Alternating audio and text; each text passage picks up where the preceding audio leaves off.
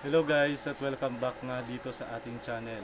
Ngayong araw ay panibagong tutorial na naman yung i-share ko sa inyo. Ito ay kung paano mag-print ng 3 colors or more sa t-shirt gamit ang vinyl. At medyo mahaba-haba yung tutorial natin na ito dahil sisimulan natin siya mula sa pagli-layout sa Silhouette Studio hanggang sa actual na pagpiprint. Kaya samahan niyo ako, tapusin niyo yung video na ito at sigurado ako na marami kayong matututunan. Sa video rin na ito ay mag-share ako ng kaunting marketing tips na aking mga natutunan mula dun sa mga naging trabaho ko noong nakaraan bilang marketing assistant sa motor trade and bilang branch manager sa motor trade Yamaha. Kaya panoorin nyo ang video na to hanggang sa matapos. Kung bago ka pa lang sa ating channel ay ako nga pala si Dixie, isa akong public school teacher, computer technician, and entrepreneur. Ang business ko ngayon ay digital printing, kaya kung gusto mong makapanood ng marami pang videos about sa digital printing, computer and printer repair, at mga negosyo tips na sinishare ko ay mag-subscribe ka na sa ating channel. I-hit mo na rin yung notification bell, yung all, para updated ka lagi sa aking mga videos. Dahil 2 to 3 times a week ay nag-upload tayo ng panibagong mga video and tutorials na sigurado ako na marami kayong matututunan.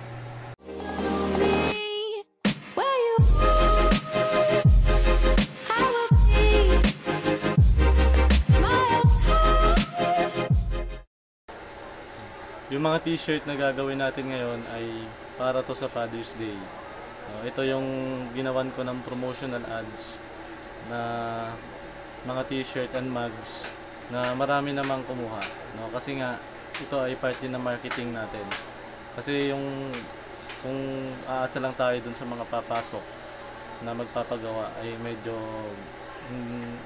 sa pwesto ko dito na nasa bahay lang ay hindi ako masyadong napupuntahan at social media lang talaga yung karamihan na nagiging market ko. Kaya gumawa ako noon at ayun, marami naman yung nakuha ko na magpapagawa sa akin nung about sa Father's Day.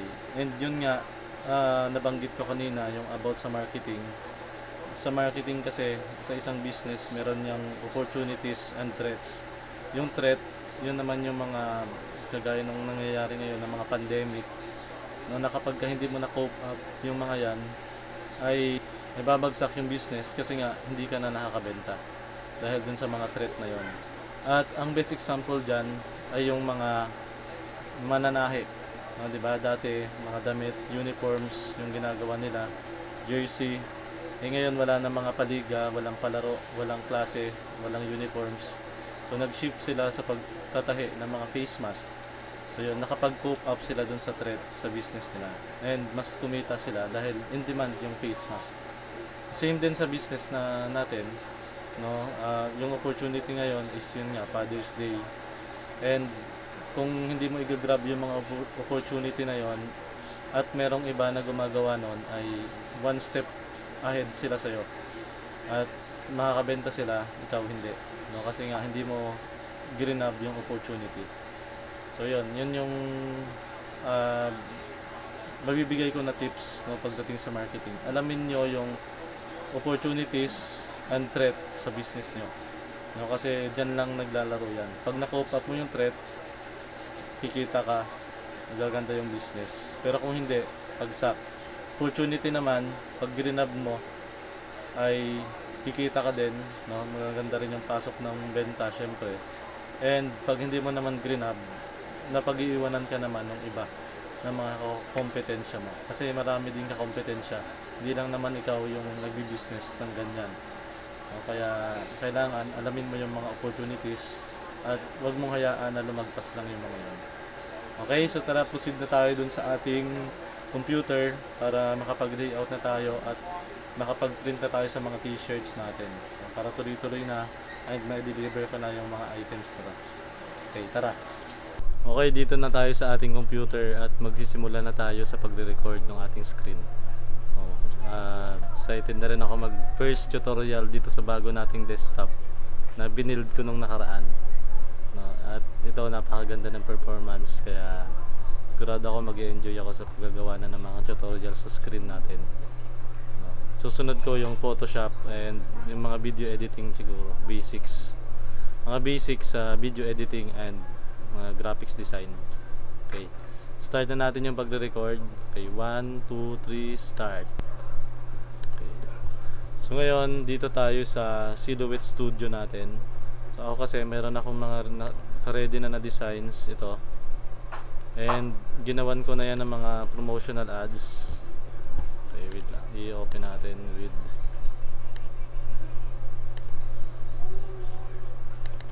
yan. Ginawa na natin ng mga promotional ads to. Yan. And yan nga, maraming nagpagawa sa atin ng t-shirt na ito para sa Father's Day. And dyan ay 3 colors and meron pa siya sa back. Ngayon, ang challenge dito ay kung paano mo siya makakat sa vinyl. Diba ito ay magkakaiba na kulay. So, yun yung ituturo ko ngayon sa inyo kung paano. Okay. Kaya dito tayo ngayon sa Silhouette Studio natin. Open natin yung isang file. Yan. Gumawa na ako ng template niyan, no, para mamaya magkakat na lang ako. Pero i-share ko pa rin sa inyo kung paano ko siya ginawa.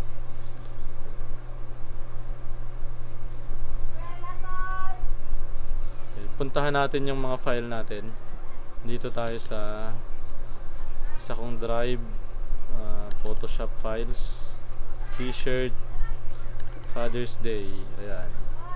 So, ibibigay ko example sa inyo itong isa na to. Ayan. So, bali dito, para magawa mo siyang hiwa-hiwalay, kailangan mo ngayon siyang i-trace, no? I-trace natin yan gamit yung ating tools na pang trace dito sa Silhouette Studio. Okay. So ako, yung size kalimitan ng aking design ay nasa 10 inches lang. So kaya tatantyahin natin to hanggang dito sa 10. Yan, pwede na yan. And ngayon gagawin natin ay iti-trace natin. Yan, select trace area. Okay, ngayon, yan, nakita na nung Silhouette Studio yung mga parts ng ating design. I-trace natin ngayon. Yan. At mapapansin nyo dyan, ayan o, may mga red na ano sa gilid. Ibig sabihin ay na-trace na nung ating Silhouette Studio. And pwede na natin tanggalin to. Yan, yung original natin na design. So meron na tayo nito. Ang problema lang natin dyan, kapag ginawa natin tong ikakat na natin siya, kailangan hiwa-hiwalay. Kasi yung kulay nito brown, ito red hanggang dito, and ito naman is violet, no? Kaya kailangan paghiwa-hiwalayin natin. So paano natin paghihiwalayin yon? So gagawin natin, i-select nyo lang to and gamitin nyo itong weld. Yan. Pag weld, hiwa-hiwalay na yung bawat part na yan. Kaya halimbawa ito.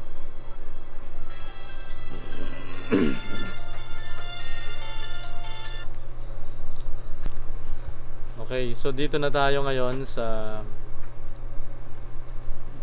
design natin. So i-group na natin sila depende sa kulay. Okay, so ngayon ang gagawin natin, yan, kasi yan pag gumamit ka ng weld, hiwa-hiwalay na yung bawat part. Ayan o. Yan, Ctrl Z ko lang. Yan, kaya pwede na natin silang i-group by part. O, kaya ang gagawin natin, i-group natin to. Yan, group. So yan, magkakasama na sila. And okay, i-group natin yung second part, itong kulay violet na to.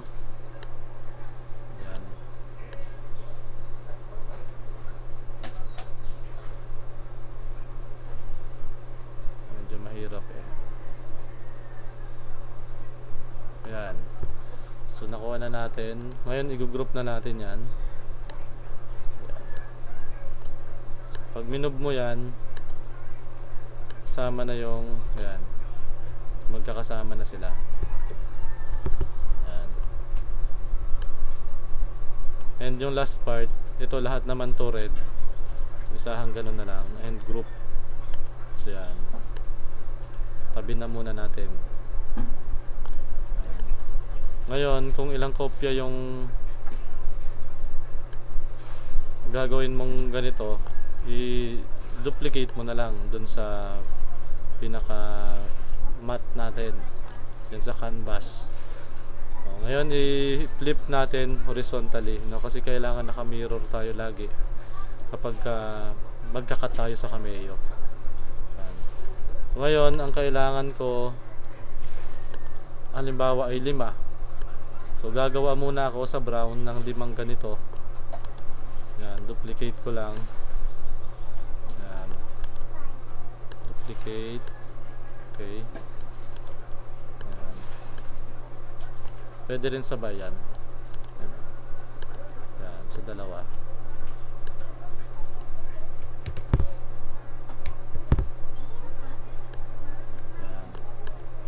So ganon din ang gagawin dito sa iba, no? Kaya ganon lang kadali kung gusto mong gumawa ng design sa vinyl, no? Yan. Kaya yung ibang mga design na ganito, ganon din yung process, yung mga multicolor. Okay, so hanggang dyan lang muna tayo, and mamaya pag nakagawa na tayo ng mga designs ay yan. So, pwede na nating isend to sa ating kameo. Yan. Ang gamit ko lagi dito ay itong settings ko na ginawa sa vinyl. So, ito sinave ko na to. Ang force ko ay 24. Yung speed ko naman ay 5. And yung number ng ating blade ay number 4. Kasi medyo mapurol na yung aking blade. Pag 3 hindi na masyadong nakakat ng maayos. Kaya ayan. Then sisend na natin yan, and tuloy-tuloy na yung pagkakat. So ganun lang. Okay. May mga videos na rin ako nito nung nakaraan kung paano mag-cut sa cameo natin. Kaya hindi ko na masyadong ipapaulit-ulit pa ito. Okay, so ganun lang. At mamaya proceed na tayo dun sa pagpiprint naman natin sa heat press natin. Okay. Tara.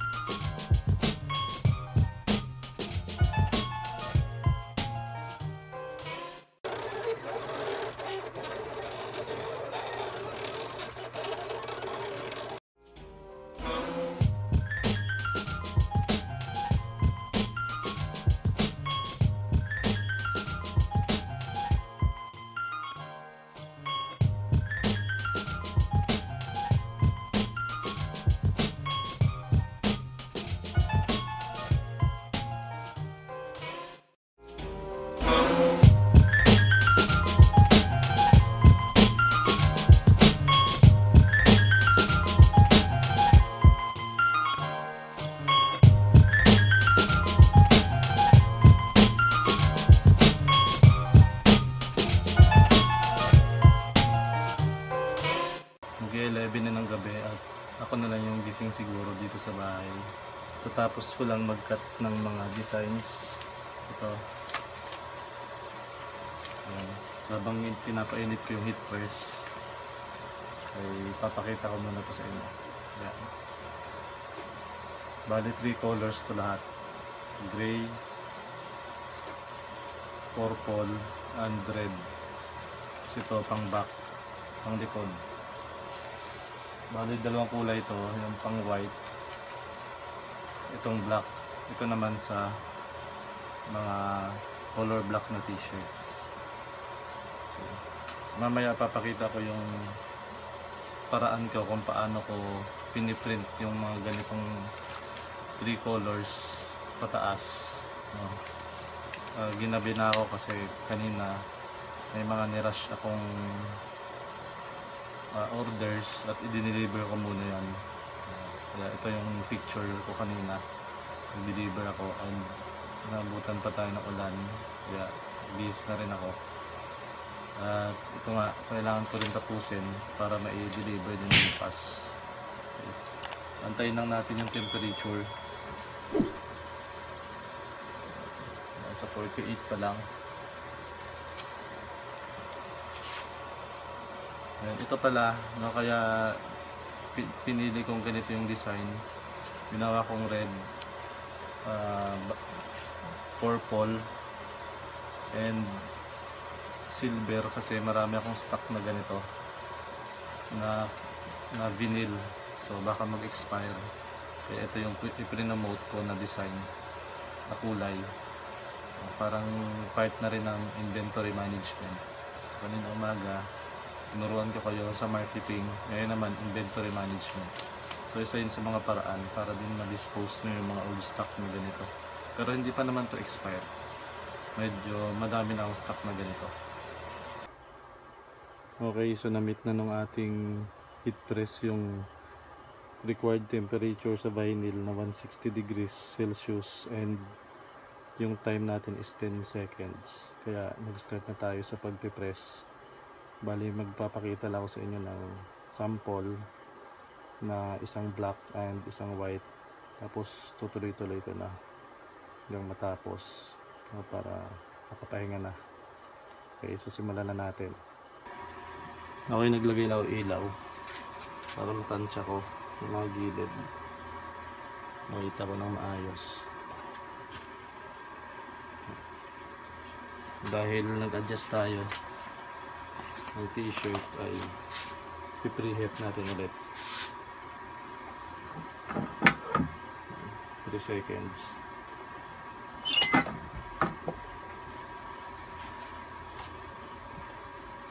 Then lagay na natin yung design. Bali, ito yung inuna ko kasi sa kanya nakadepende lahat.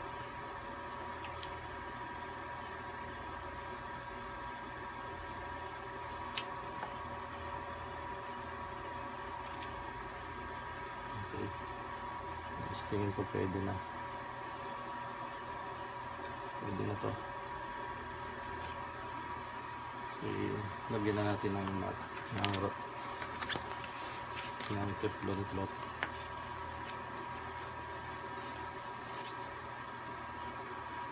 Okay, press natin 3 seconds. Yan. And next naman ay ilalagay natin ito.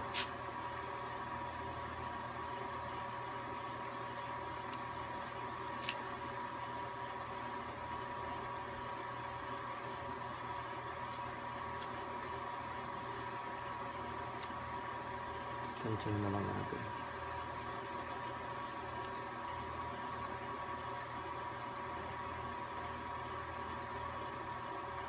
Yung iba, pinagdidikit-dikit na nila bago ilagay. Pero kasi mas gusto ko yung ganito. Yung pa isa-isa para hindi minsan kasi na kakamali ng tansya. Kumbaga umuunat, hindi na maganda yung spacing.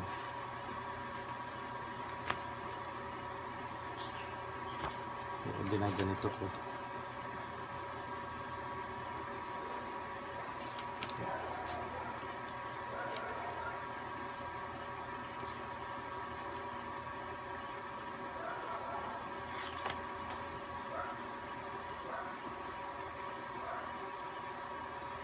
Hindi madikit ka naman.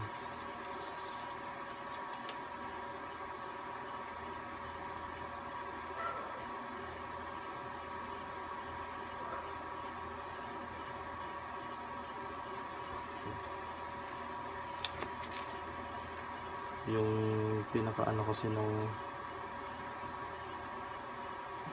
cutting mat dumikit na dito sa backing, kaya nadadala. So, ulitin natin.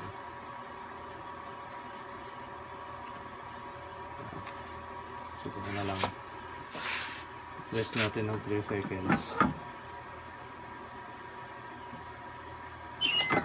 Okay. And last part ito.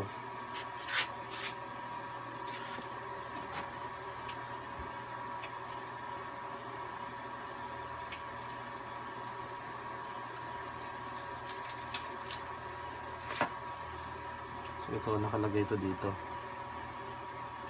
So may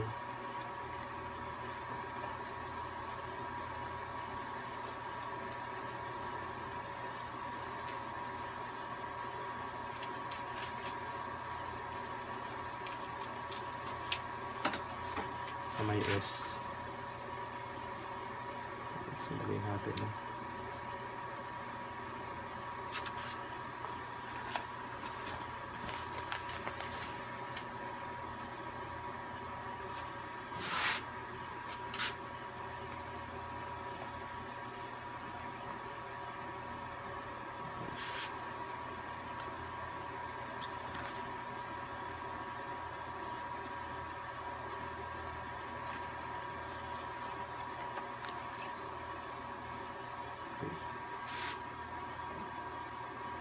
Dahil last na yon, gawin na natin 10 seconds.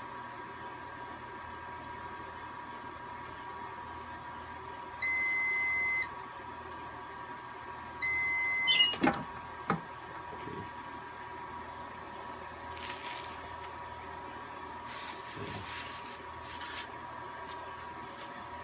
Ngayon yung likod naman, pagin naman natin yung sa likod. So ayan na siya. Ayan. Mamaya papakita ko pag natapos. Unahin natin yung sa likod. Lagay natin.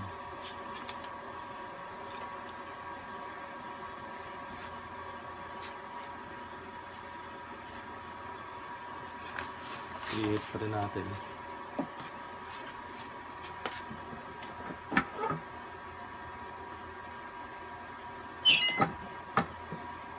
Seconds.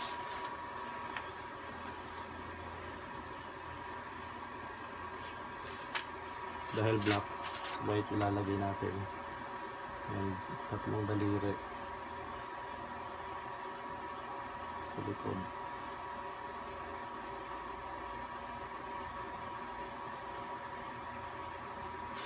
Tansyahin na lang.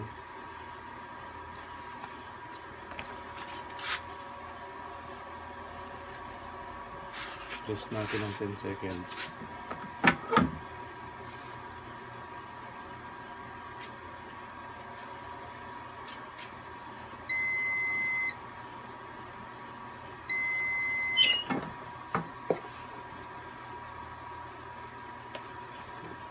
Ayan. Cure natin ng mga 3 seconds pa.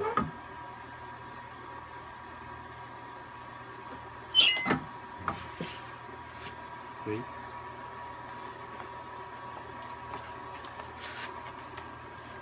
So ito na. Ayan.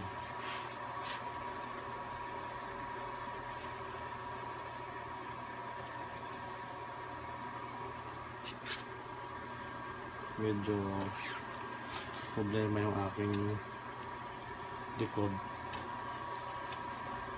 Siguro dahil dito sa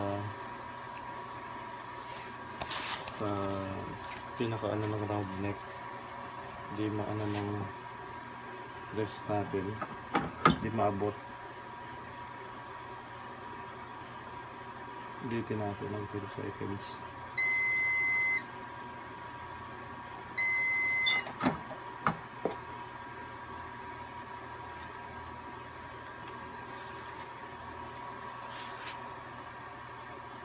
Okay, so yun, kumapit na siya.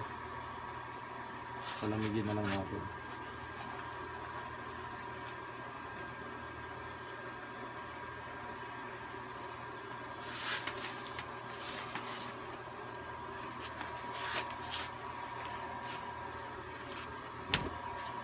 Ngayon try naman tayo sa white.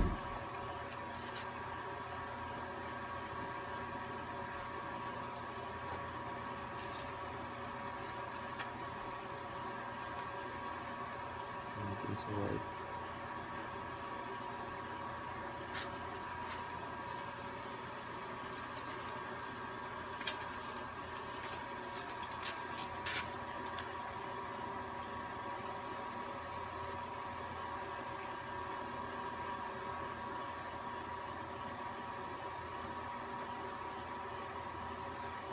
I-preheat muna pala natin.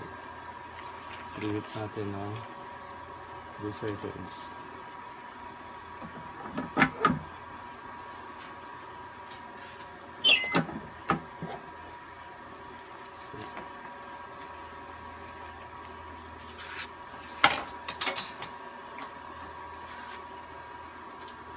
Lagyan natin ang design.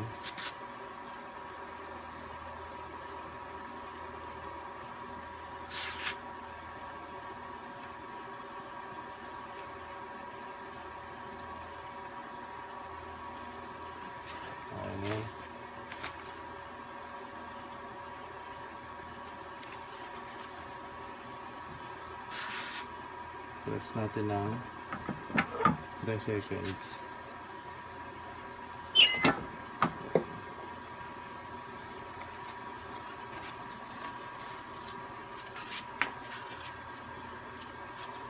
Next.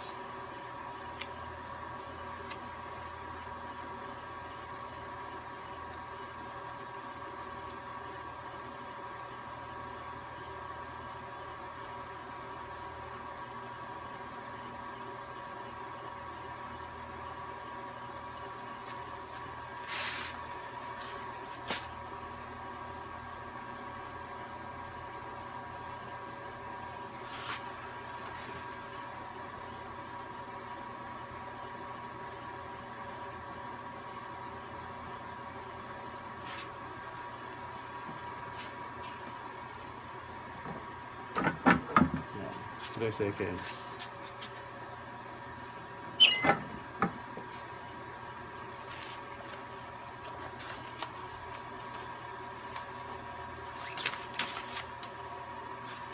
Last part.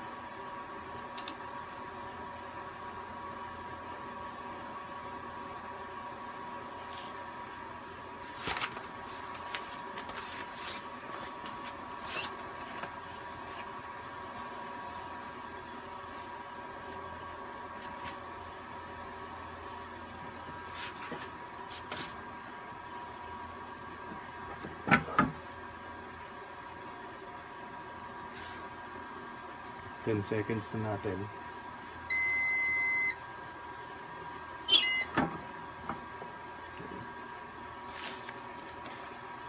Ayan.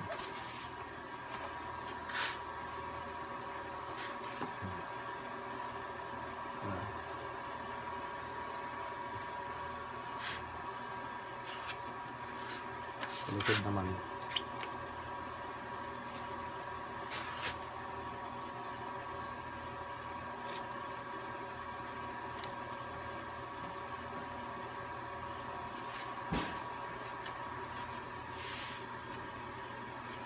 Yun na siguro, nainit na din kanina. Pero yan na lang natin. Kasi may mga gusot.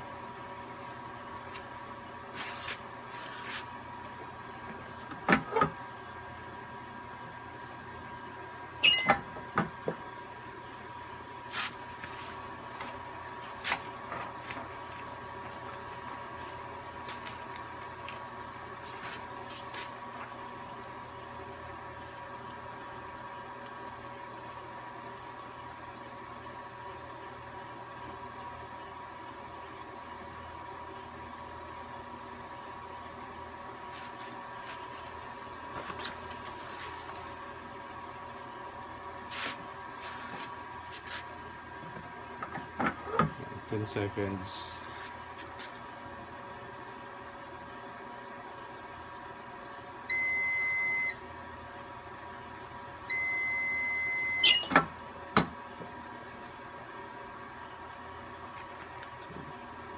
Another 3 seconds.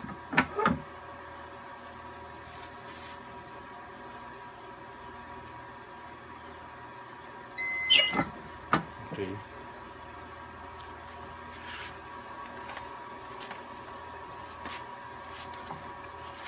Papalamigin ko muna to. And mamaya ipapakita ko sa inyo.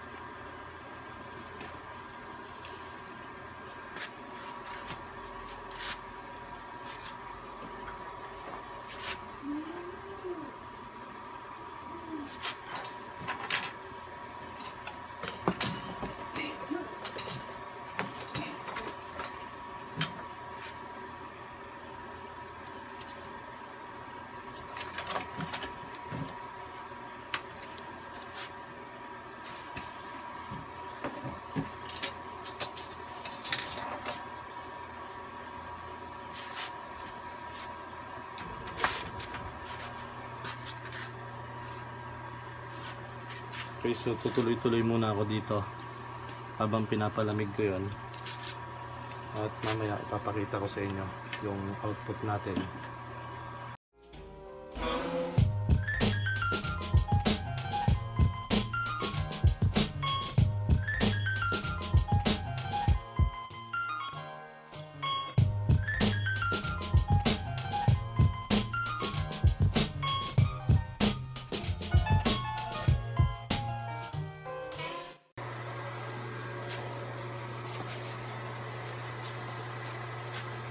Hello guys, ang oras natin ngayon ay 12:31 na. Bali tinapos ko lang yung isang batch itong mga t-shirt na to. Ito yung isa sa final output natin. So try natin na tanggalin natin yung mga backing.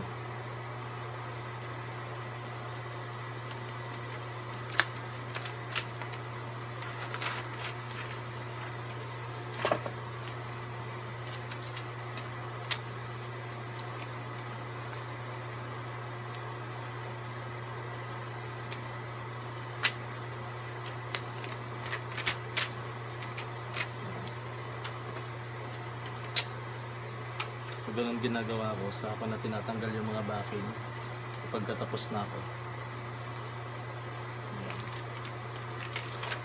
Sabay-sabay ko na tinatanggal yan.